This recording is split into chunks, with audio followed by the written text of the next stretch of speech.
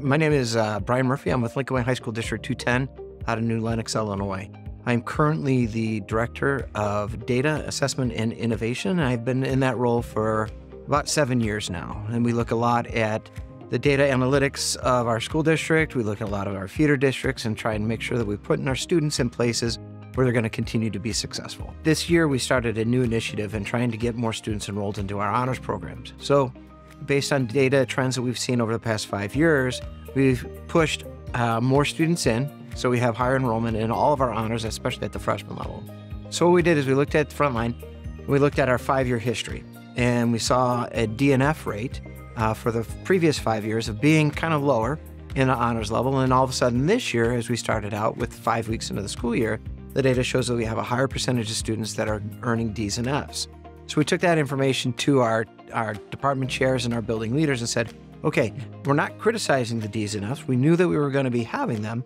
What we're looking at is what are we doing to help these students, right? We have lots of things to help our lower level students. We have a lot of interventions out there. So the question is, what are we doing to help those students that are now in the honors track?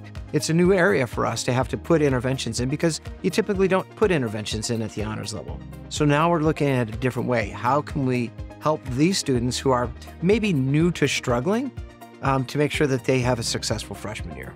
And so now it's just causing our teams to think just a little bit differently, right? But we wouldn't have been able to do that had we not had the data to support it. So now I'm able to take the data that we get out of the software, and I bring it to my teams and say, look at what we can do. Look at the information that we can get. And now you can have access to it as well. And so my building leaders and my department chairs are using the software on a regular basis. I had a principal at one of our buildings approach me and say, what are we doing and how are we identifying our students that are struggling, really focusing on our MTSS type of initiatives, right? And so everything that we had in place was based on attendance, on grades, and student behavior. But with all that, we're missing one of the main components. We're missing that social emotional impact, right? So I worked with him a little bit to try and figure out how we can incorporate our counselor visits into the MTSS module. So then once we kind of had an idea of what we were looking for, I came to Frontline and I said, what is it that we can do? And I worked with the team here and we were able to develop our MTSS page, which incorporates all 4 components and creates the different tiers. And now our counselors at that school get their emails on a weekly basis. They get them and they come in on Monday morning. They look at that list of students that might be on different tiers, and they focus in on that bottom 1 or 2 tiers to say, okay, these are the kids that we need to speak to this week. So it's been really great.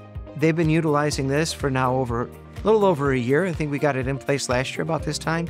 And it's been very, very impactful and informational for our teams to be able to collect all this information. The benefit of using the Frontline software is probably been just the ease of getting the information.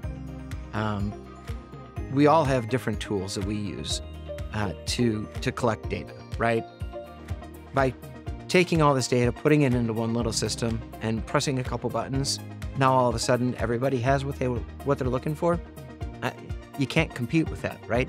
When my department chair wants to focus in on the D's and F's in his Algebra 1 honors classroom, and he goes to 5 Lab, presses a button, and its bookmark is already set.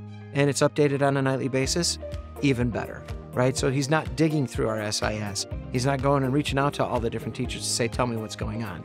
So it really does come down to, it's the ease of accessing the information.